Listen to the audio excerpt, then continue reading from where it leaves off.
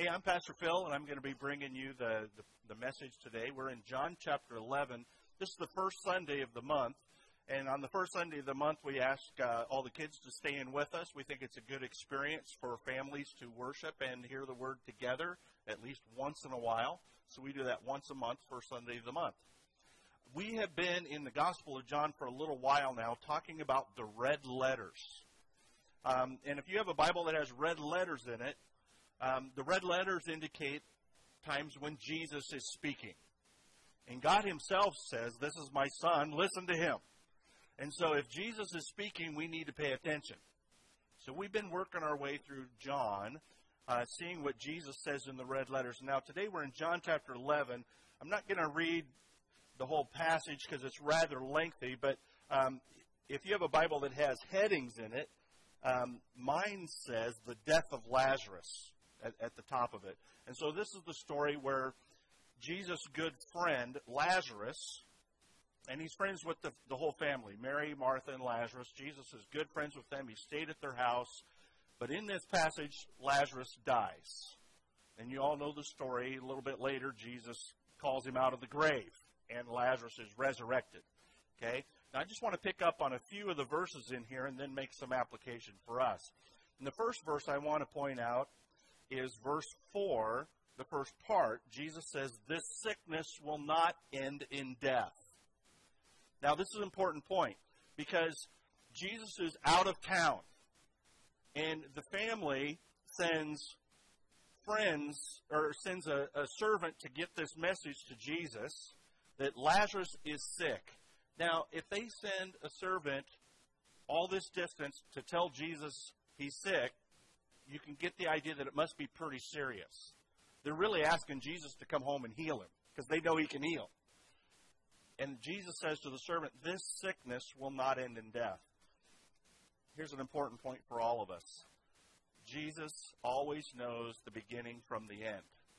He sees the big picture. He knows what's going to happen. Now, if you understand the sequence of events, by the time the servant, this messenger, got back home with the word from Jesus, Lazarus had already died. Okay? And then he comes saying, Jesus said it's not going to end in death. And now you can only imagine that that's going to put some mixed emotions in the family's heart. Jesus said it's not going to end in death, but he's already dead. But Jesus said it will not end in death. And here we need to understand, even death is not the final thing if Jesus says otherwise. If Jesus says it won't end in death, it's not going to end in death. Okay? Here's an important point. His promises never fail. Even death is not going to trump what Jesus has to say. In Joshua 21, verses 45, it says, "Not one of the Lord's good promises failed to the house of Israel. Every one was fulfilled." And in 2 Corinthians 1:20, it says, "No matter how many promises God has made, they are yes in Christ." God keeps his promises. We need to get that in our heads, because sometimes I think we question whether he really keeps his promises or not. But the Bible says he keeps his promises. It reminds me of one of my favorite movies. I think it's the most quotable movie of all time. The Princess Bride. Probably seen that movie a dozen times or more. And I'm not going to get into the most quotable parts, but there's a part in there where it's Wesley and Buttercup. They're this romantic interest together. And Wesley is going to go off and make his fortune, and then he plans to come back and marry Buttercup. And he tells Buttercup, "I will always come for you." He says, "Hear this now. I will always come for you." And she says, "But how can you be sure?" And he says, "This is true love. You think this happens every day?" And then a while later, the story, several years have passed, I think, or at least a time has passed, and Buttercup has now engaged to somebody else, and Wesley shows up on the scene. And he says, "I told you I would always come for you. Why didn't you wait for me?" And she says, well, you were dead. Or so she thought he was, at least. And he says, death cannot stop true love. It can only delay it for a little while. She says, I will never doubt again. And then even later in the movie, it appears that he is dead again. Actually, I think he does die. He's mostly dead. If you know the movie, it's really funny. But Buttercup doesn't doubt. My Wesley will come for me. My Wesley will come for me. God's promises are always true. If he says this sickness will not end in death, it will not end in death. So consider God's promises to you. Perhaps God has spoken into your life, either just in your own prayer time or perhaps through a prophetic word or something like that. Has God spoken to you?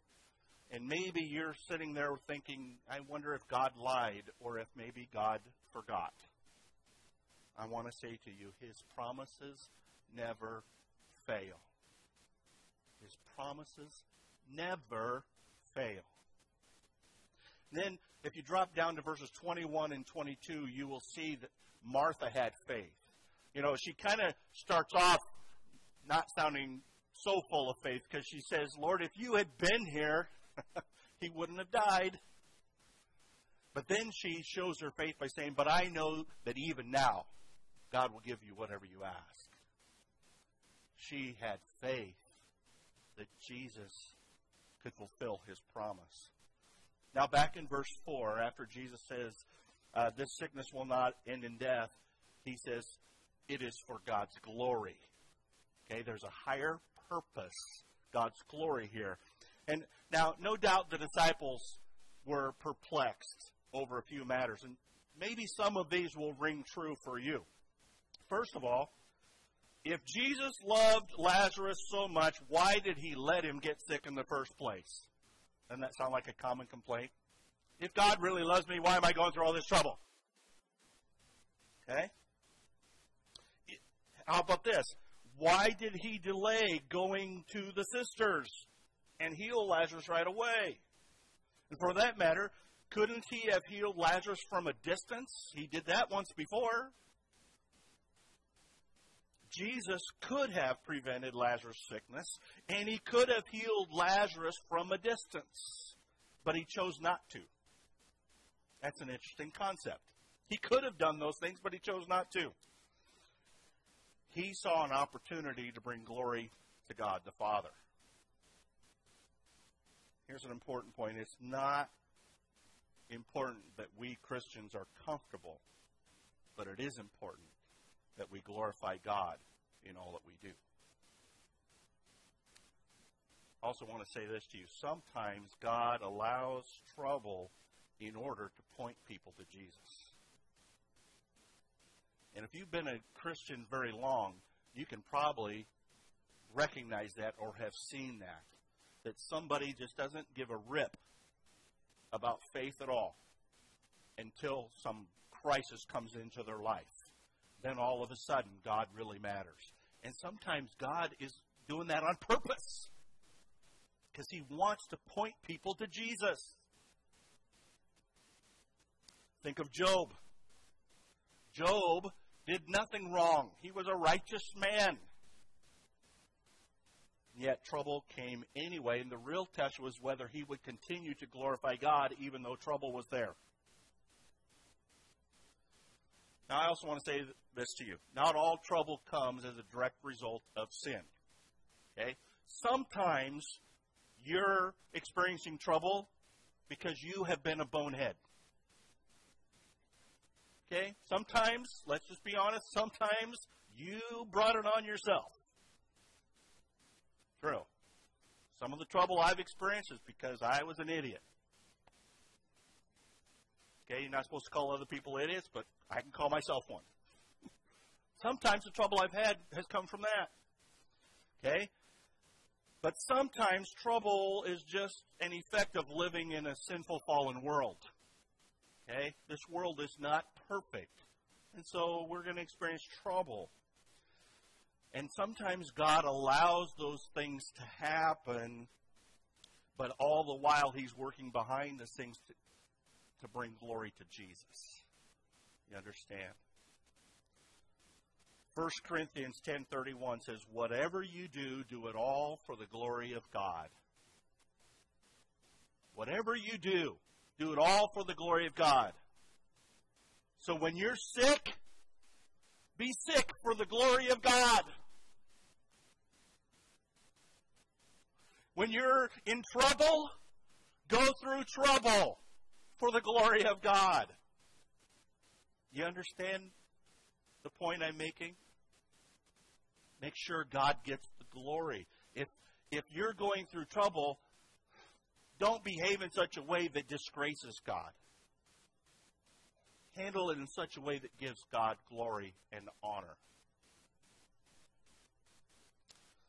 Now, a lot of times when we are in trouble, we ask the question, why? Guilty as charged. I do. When trouble comes my way, Lord, why is this going on? Help me understand. And sometimes I say it just like that, with that tone and everything. You understand? But we need to remember Isaiah 55, verses 8 and 9. God Himself says, my thoughts are not your thoughts, neither are my ways your ways. As the heavens are higher than the earth, so are my ways higher than your ways, and my thoughts than your thoughts. God sees and understands things that we don't see and don't understand. Now, back to our story. Imagine Mary and Martha and their brother dies. And this is Jesus' good friends. This isn't just a stranger, not just somebody off the street whom Jesus healed people like that too, but these are His good buddies. And Lazarus dies.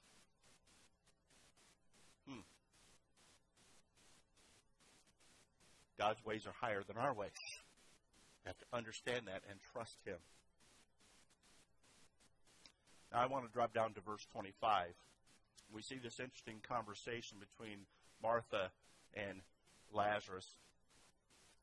And Jesus says, I am the resurrection and the life. Okay, there's been some doubting going on, wondering what's going on. My brother died. Jesus says, I am the resurrection and the life. And let me just pause right here and say, this is the hope of all true believers. Resurrection and eternal life. Can I just encourage you with that today? Resurrection and eternal life. And let's talk about the resurrection. This life will not end in death for true believers. To sort of paraphrase Jesus.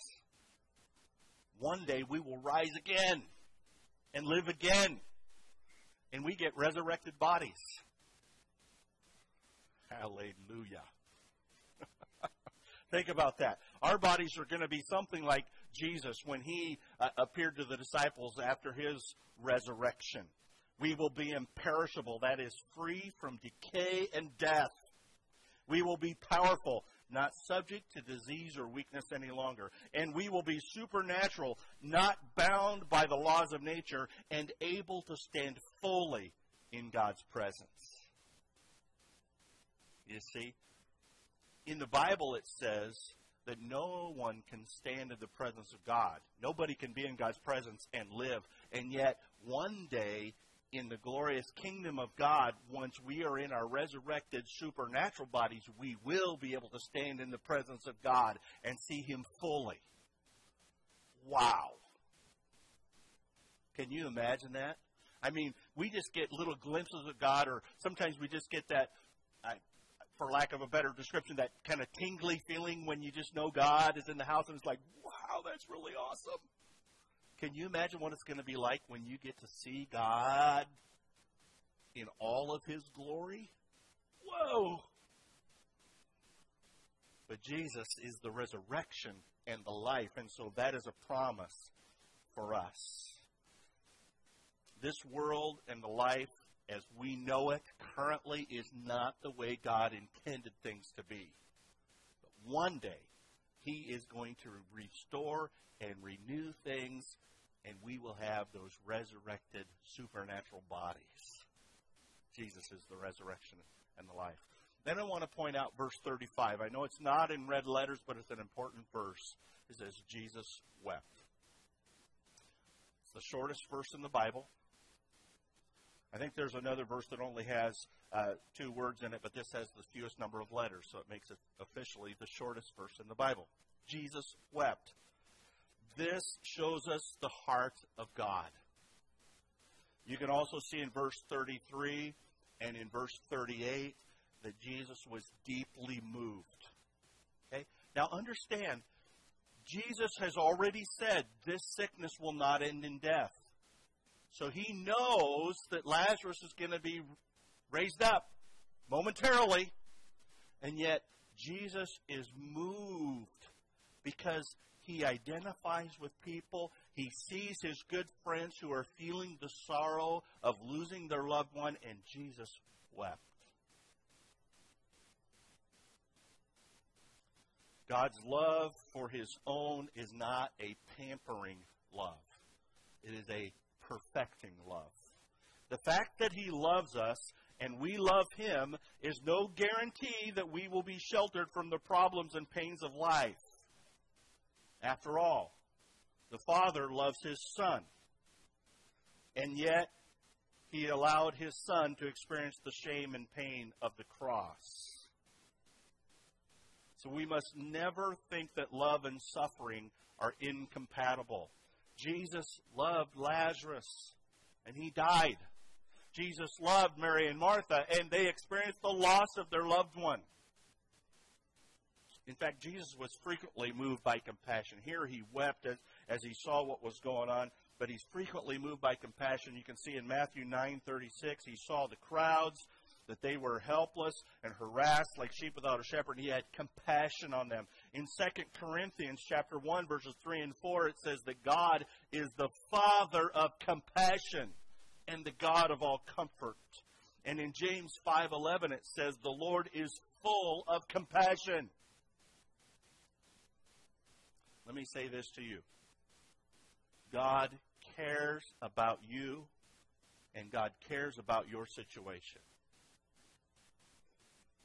I know when you are in the heat of trouble, it seems like God's a million miles away and could care less what's going on in my life. Right? Let's be totally honest. A lot of times when we're in the thick of it, that's how it feels. Like, God, where are you?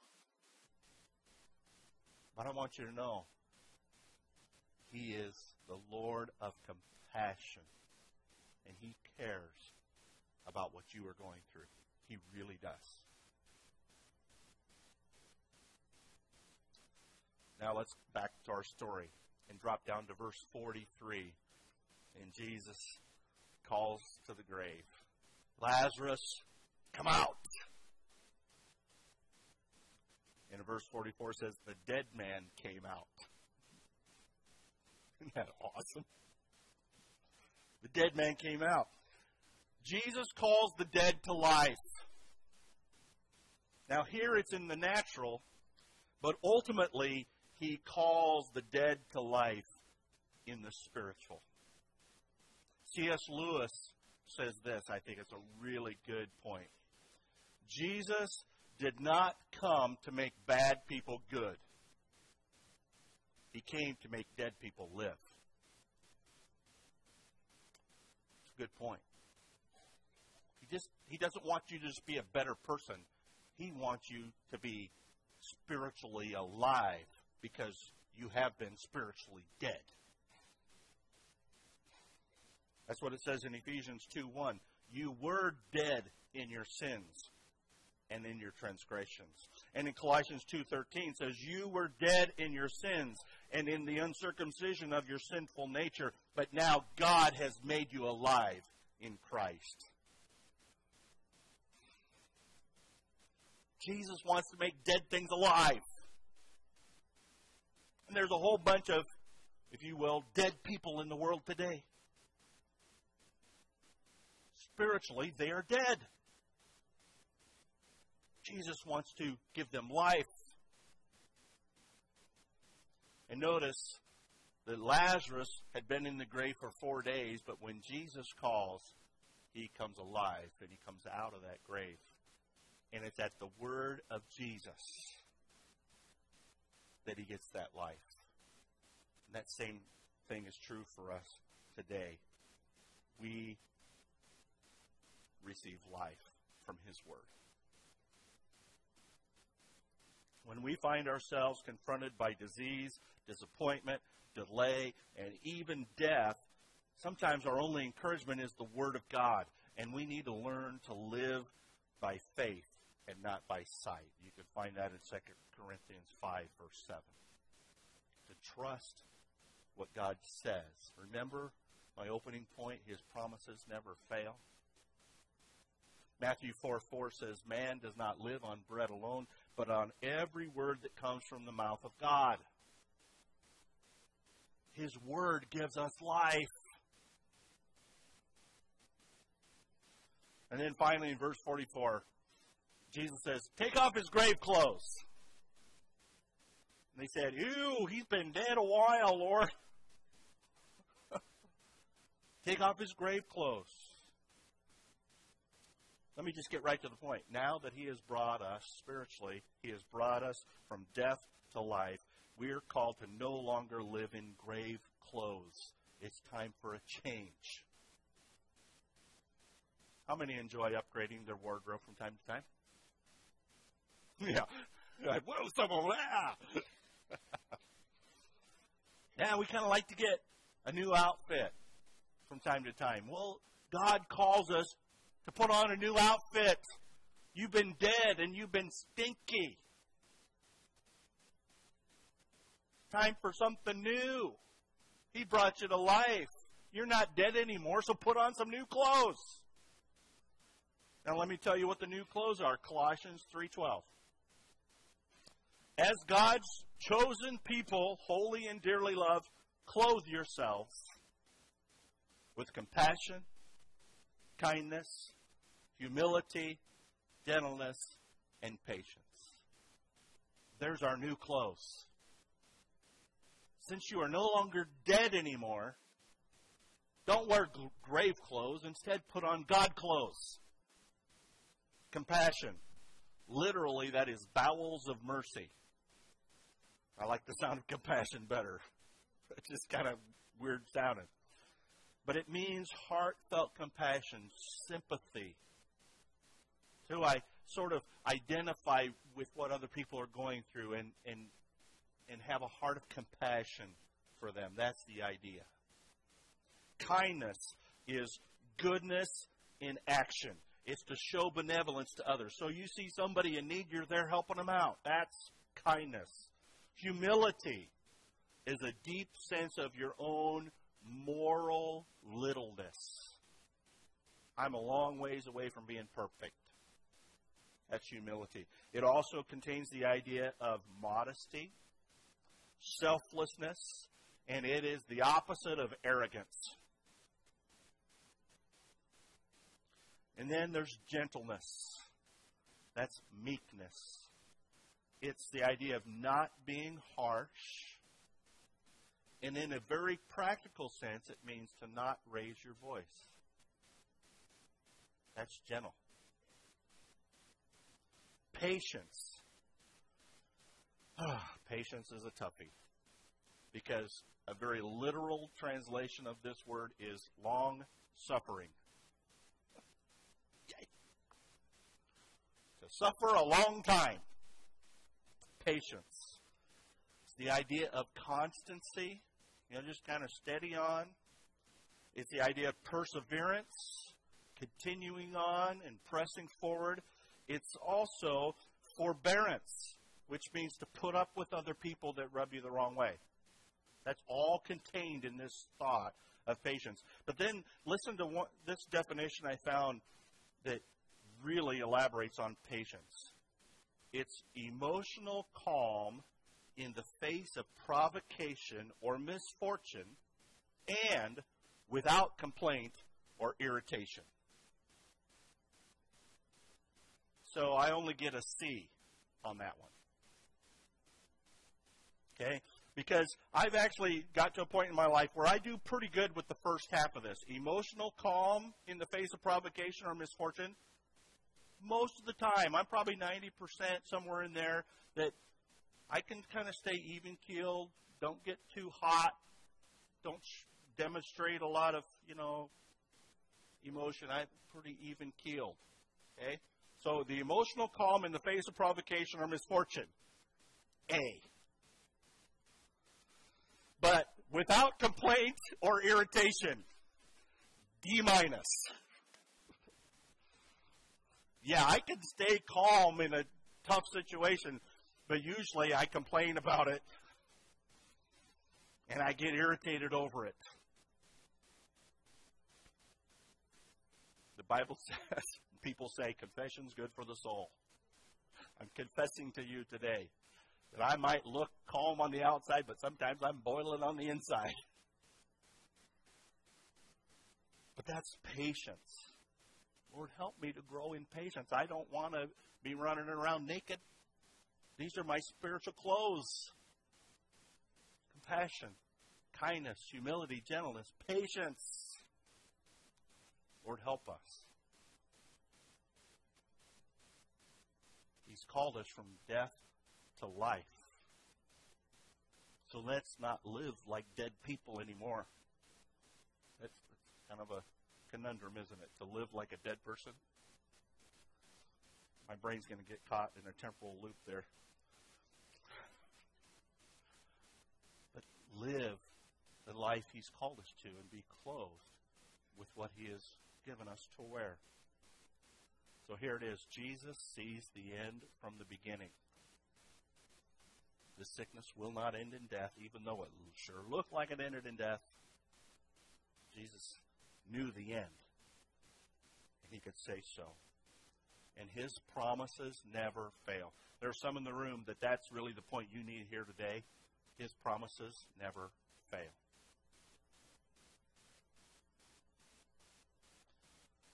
His promises never fail. If you've received a word from the Lord, it will happen. It might seem like God forgot because time has passed or circumstances have changed, but His promises never fail. And He calls us from death to life. We don't have to be dead anymore. We can be alive. And because of these things, everything we do should be for His glory. Give Him glory. And let's clothe ourselves with Christ-like characteristics.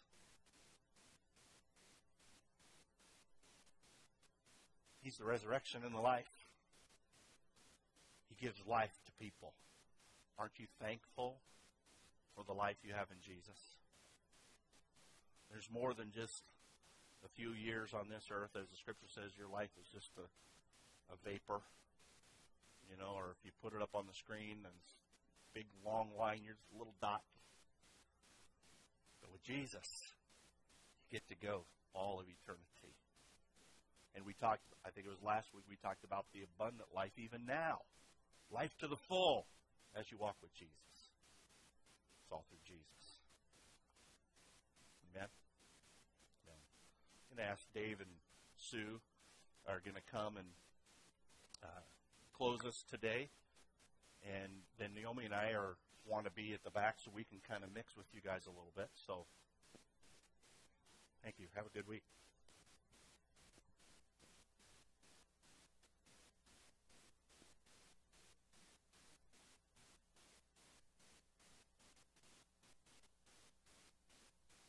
And that is something important for us to remember. God truly is a good God. So, if you'll close your eyes, let's close with a word of prayer. Father God, we thank You for the day. We thank You for this message.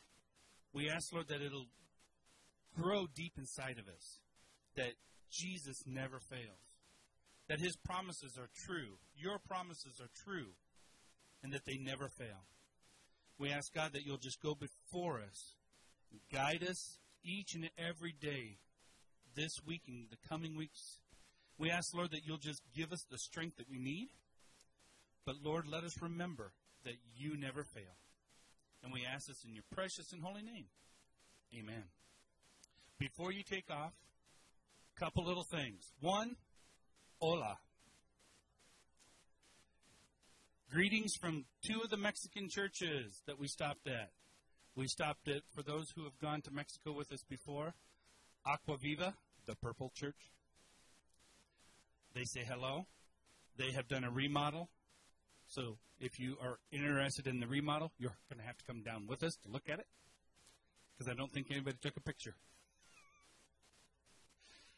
And secondly, if any of you need prayer, Susan and I are here today.